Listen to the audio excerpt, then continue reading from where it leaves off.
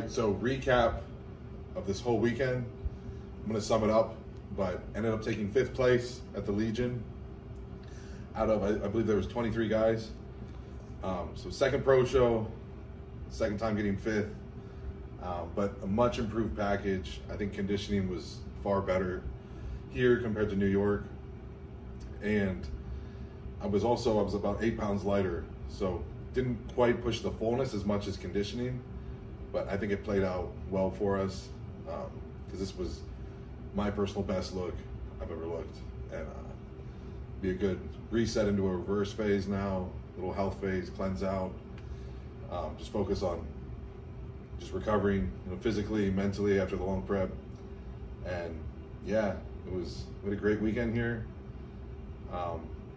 It's Monday now, so we're gonna fly out around 8 p.m. tonight. So we're gonna go do a little upper body pump and just move some of that food that we ate last night around. Because after a show, kind of, go out to dinner, don't overeat, but eat kind of whatever you want. I try and stay away from dairy though, just because it'll upset your stomach, or at least for me it will. But yeah, we're gonna go train upper body and move the food around, do some posing, and maybe a little bit of cardio too. And pretty much just take this whole day. I don't think I'm gonna have any prep meals today, considering we're flying and I only have a few things cooked. So probably enjoy some food today, get my plan sent. I think Patrick's gonna send it to me either tonight or maybe tomorrow, and then get started on that and go into reverse, little health phase, cleanse out, and then go into a good off season and make all the necessary improvements for next year. So overall, great experience, great time here in Reno. Met some awesome people, everyone at the show that came out to support. I appreciate it. And yeah, just gonna really enjoy this time now. The show's done, the nerves are off, and head back to Ohio, and looking forward to getting this off season started. So thank you guys for watching.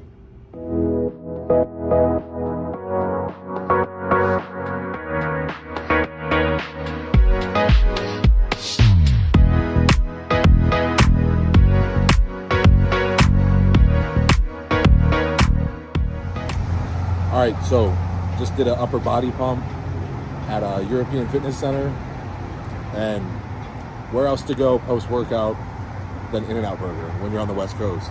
Yesterday, the water was minimal to get that dry look on stage, so it takes me a few days to rehydrate, really get back in the swing of things as far as training goes.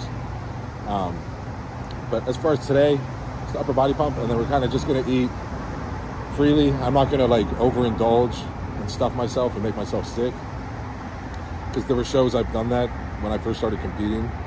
You get to the end of a diet, you just think that calories don't exist and you just eat whatever you want, but that's not the case, because you remember how you feel.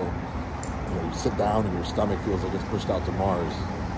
I don't know what we're gonna eat next after In-N-Out, but we'll take you there with us when we get there. So our flight got delayed by an hour, and that made us miss our connecting flight. So we're stuck in San Francisco right now. And I'm getting chicken and rice, teriyaki, from this thing.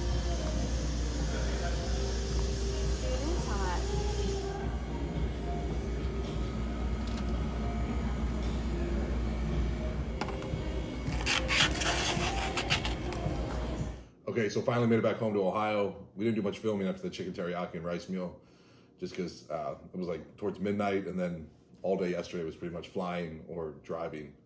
So lots of traveling yesterday, but finally made it back home.